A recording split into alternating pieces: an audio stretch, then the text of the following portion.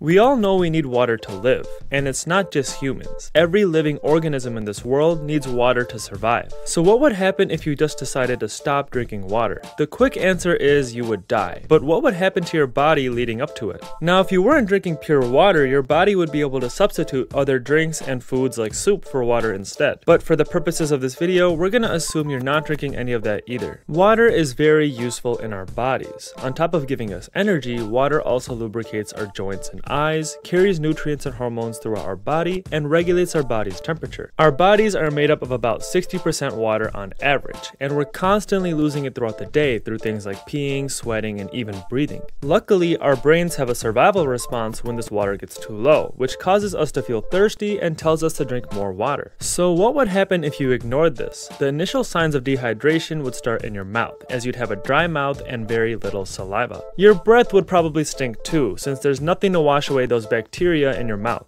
At this point, your urine would get darker too, since your body will try to hang on to whatever water is left. Continue to skip on this important beverage and the dehydration would affect your brain. At this point, your energy would be down and your mood would be more irritable. Studies show that brains that are dehydrated have to work much harder for tasks that are more simple compared to a hydrated brain. Keep skipping on this beverage and your brain will literally shrink. This is usually temporary, but if you're dehydrated long enough, you can have more permanent damage. You may also start to feel lightheaded and experience headaches. At some point, you would actually gain water weight. Wait, what? It sounds counterintuitive, but skipping out on this important drink actually causes more water retention in your body and results in you gaining weight, at least temporarily. Keep this up for a full day or two and you'll stop peeing altogether. And you'll have some other bathroom issues too. Your bathroom schedule is usually well maintained when your colon absorbs up to 5 liters of water a day, making it easier to go. But when your body realizes this water is missing, it makes it harder to expel any waste at all. You'll also have trouble swallowing, experience muscle spasms, and start feeling nauseous. Eventually, your blood will stop flowing to your skin and your core body temperature will increase. This can also cause your skin to turn a grayish blue color.